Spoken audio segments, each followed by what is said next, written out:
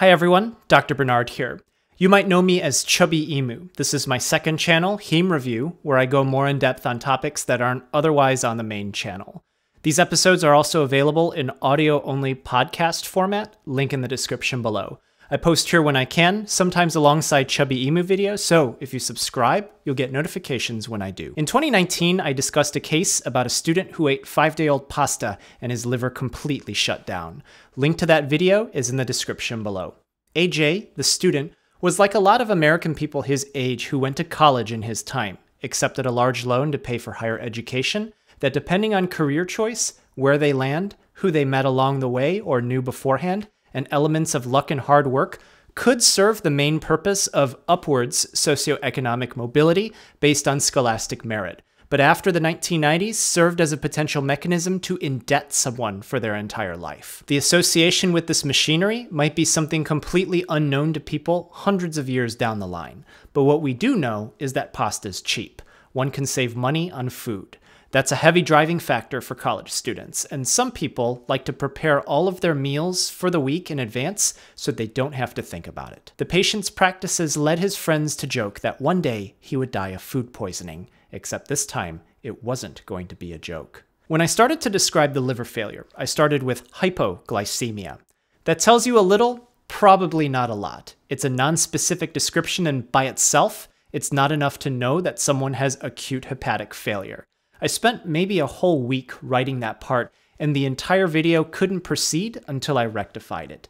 It really could have gone several different ways, but starting with low sugar presence in blood, I found was the quickest way to get to the point that I needed to for general audience. Blood sugar as an idea is in common language, and it's easier to grasp by a majority of people than encephalopathy, the word itself being intimidating, and the idea of international normalized ratio. There's an overhead that's associated with going that route that'll make the video longer. What's INR, or prothrombin time? What's hepatic encephalopathy? Why does it happen? How does it happen? How about liver enzymes? What's an enzyme? That's the overhead. It's all technical. Okay, so in context of liver failure, in the very beginning of the case, I tell you some really big details. AJ is a 20-year-old man presenting to the emergency room with abdominal pain, nausea, and diffuse bleeding. Paramedics were scrambling because he kept vomiting in the ambulance until he fell unconscious. Abdominal pain with extreme nausea, vomiting, something abdominal, falling unconscious, something neurological, diffuse bleeding. He didn't just get a cut somewhere, it's diffuse, so he's bleeding in many different places. Why would he be bleeding like that? This is someone who also has jaundice. First two sentences of the video tells you a lot. This is not a borderline case, it's an extreme one. Neuroexam, unconscious, unarousable, unresponsive to pain. Diffuse bleeding, so something systemic. Something is wrong. Airway is fine, breathing is okay, circulation all right, heart rate and rhythm normal. In that first sentence, I also tell you that he's a 20-year-old man who is described as a student in the title. 20 is a little too old to be in high school, so this is someone at the university, undergraduate level. What can you tell me about health problems in 20-year-old men? 20 is pretty young to have chronic diseases that are common in people over 65 years old. If we're looking at heart attacks, a 20-year-old having a heart attack is more often than not going to have one for a different reason than a 70-year-old. Liver damage usually takes a long time to happen, so liver failure happening between the two age groups is likely going to be for very different reasons. And this is acute liver failure, high AST, ALT in the blood, neurologic signs and symptoms, jaundice, hypoglycemia, no known prior liver disease. So what would be a cause of liver failure in a previously healthy 20-year-old man? I could go into all the things like autoimmune hepatitis or ischemic hepatopathy or scorpion sting, right in the middle of winter outside of Baltimore. Everything put together, this is very likely something happening due to this person ingesting and putting something in their body. What are some things that a 20-year-old might ingest? Okay, heart rate and rhythm are normal, so it doesn't look like there's stimulant use. He's breathing normally, so probably not opioids, because that would be respiratory depression. So what else would you think of? Did he drink something? Maybe. That could be likely given age and social demographic being in college setting. If it was to the point of causing acute liver failure, you might be able to smell it off of his breath if it happened recently enough. But in this case, we know he didn't drink any liquor. Did he eat something? Now we're talking.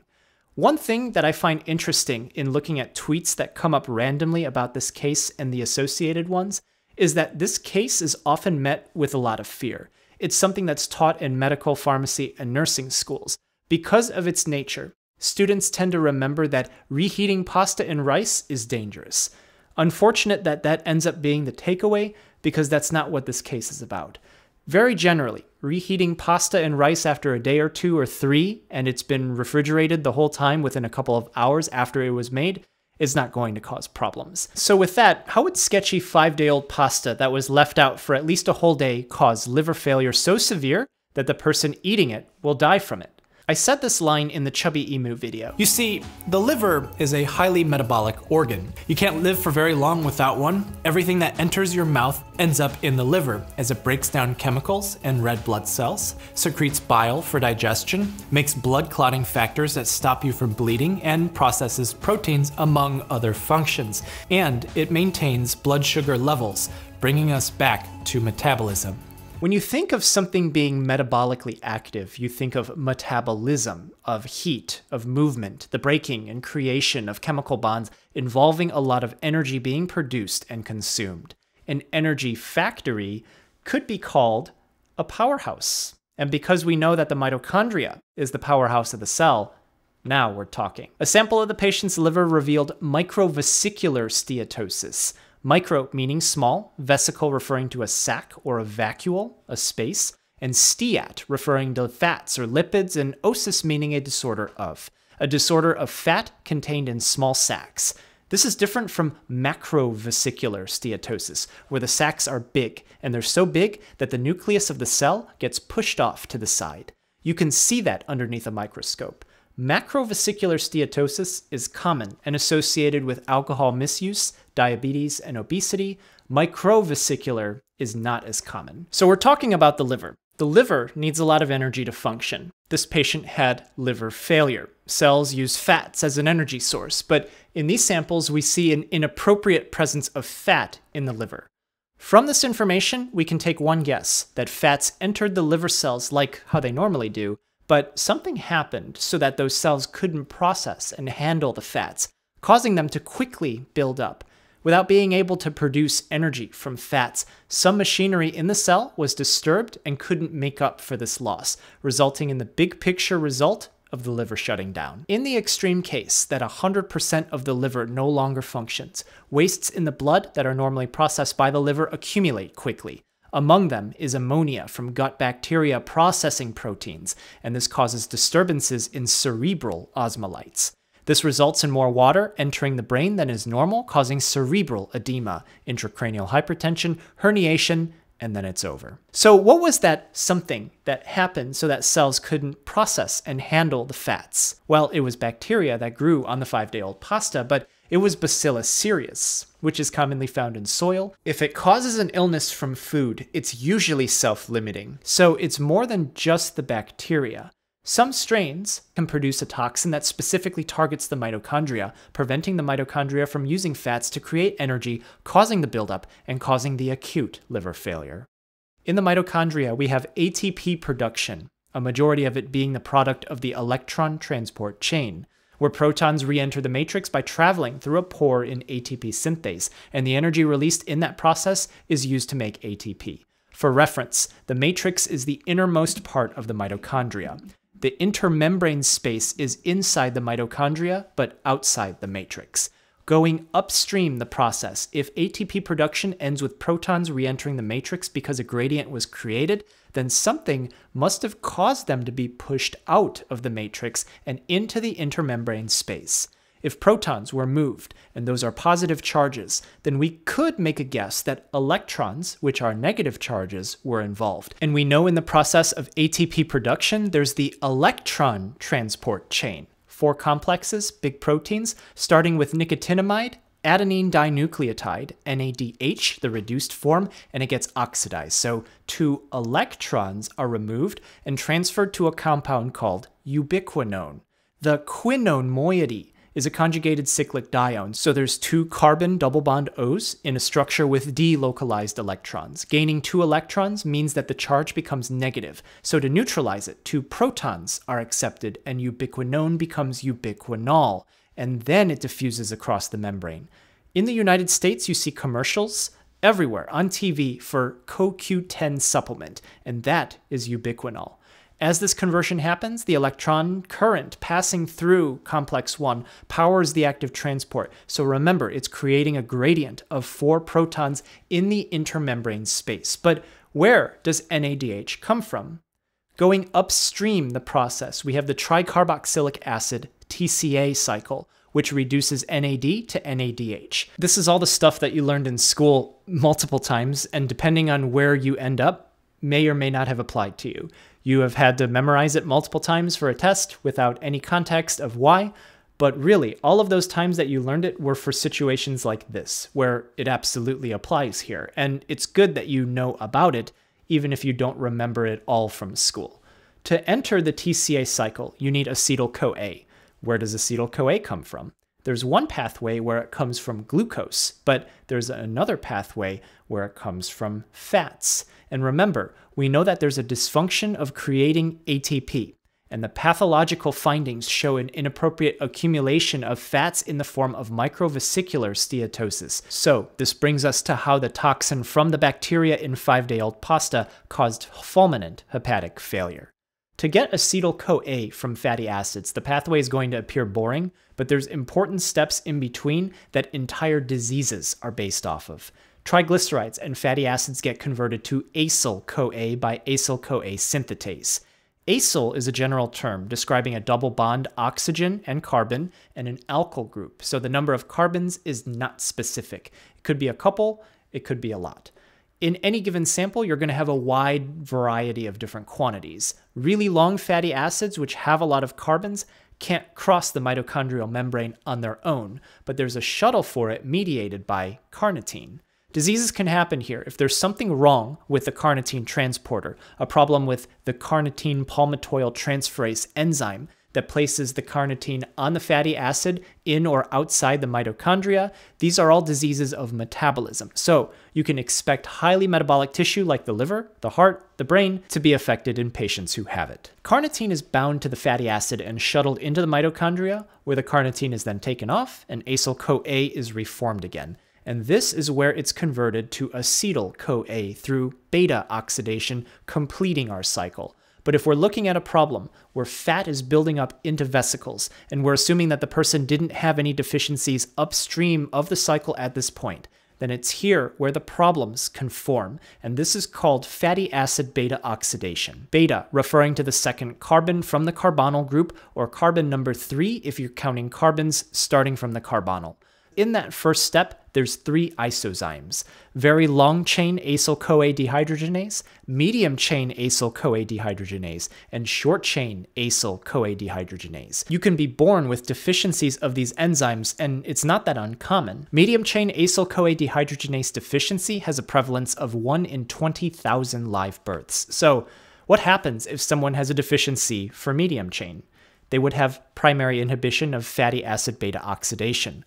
What does that look like? Let's say it's a kid and he's a really picky eater. Mom's not having any of it. She says, you know what? If you don't want to eat this dinner, I'm not cooking anything extra, and I'm not going to buy you McDonald's chicken nuggets.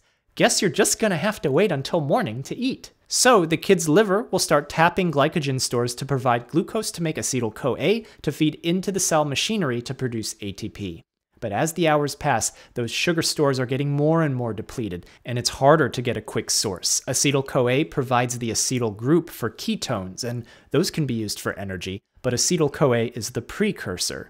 The medium-chain acyl-CoA dehydrogenase deficiency, which is putting a hard limit on acetyl-CoA production, that limits ATP production, causing a metabolic acidosis. Hypoglycemia is happening because the kid hasn't eaten, but also can't use his fat stores. Because of this inhibition of fatty acid oxidation, cytoplasmic fatty acids are converted to triglycerides, which accumulate and produces microvesicular steatosis in the liver, bringing us back to the student who ate 5-day-old pasta. The toxin made by that strain of bacteria is called cereulide. Again, uncommon strain that develops from the right conditions on rice and pasta. Cereulide, from what we understand, is a potassium ionophore. It's a cyclic peptide that binds to the mitochondrial inner membrane and allows potassium to flow freely into the matrix. On the mitochondrial inner membrane, there is a hydrogen-potassium exchanger, that is, to pump potassium out of the matrix and bring hydrogen into the matrix. But there's two problems with that. As an ionophore, the amount of potassium let in would overwhelm this exchanger. And not only that, remember the electron transport chain happens here. The electron transport chain pumps hydrogen out so that it can flow through a pore in ATP synthase to make ATP. So importing hydrogen into the matrix because you need to get rid of excess potassium would mean that you're disturbing the gradient that's being created by the electron transport chain. The introduction of a lot more potassium than normal into the matrix starts to raise the pH of the matrix because protons are getting pumped out while potassium flows in. Remember, the electron transport chain happens because of proteins, which are adapted to certain pH.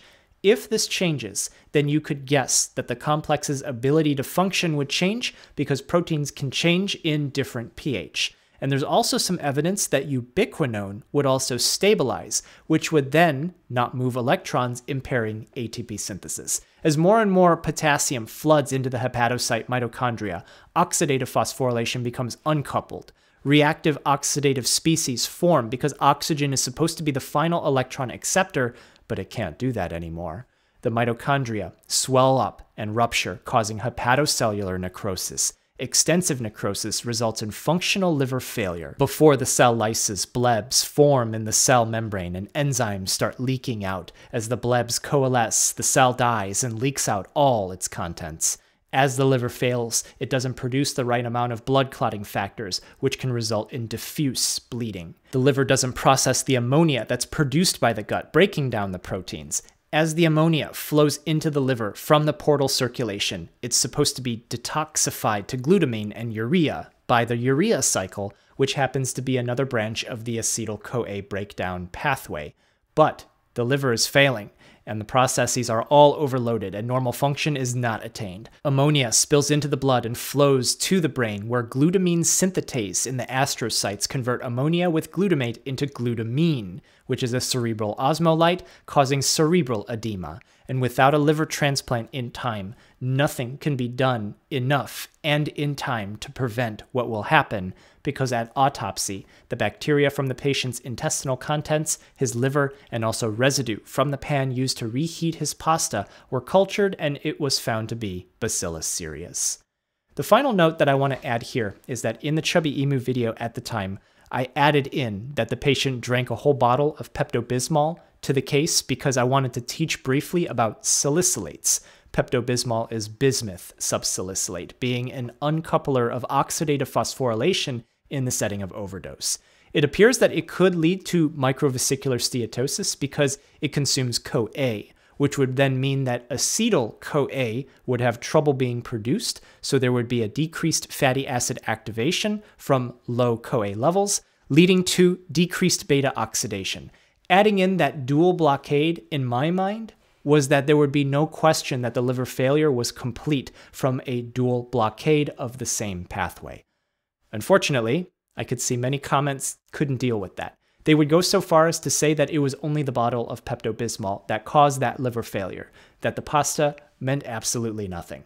But that reveals to me that those people commenting entirely missed everything about cereulide, about a massive intramitochondrial shift of potassium from a cyclic peptide acting as an ionophore, causing mitochondrial dysfunction. It didn't help that the news articles covering the story at the time just said that it was food poisoning without explaining that a special strain of bacteria that's common produced a toxin that made this food poisoning so much worse than normal. It taught me a lesson that two ideas at the same time that are interwoven and related sometimes won't be processed. My videos since 2019 have reflected that lesson learned, but the reality is, in medicine, there's a lot of ifs and there's a lot of unknowns that are time sensitive at that particular point in time. The big bucks are made because things, more often than not, are borderline, and you have to make a decision on which way to go based on what you know at that point in time. Not very many things are so obviously unipolar and in just one dimension, but that's a quick review of microvesicular steatosis and fulminant hepatic failure that occurred because of someone who ate 5-day-old pasta by accident.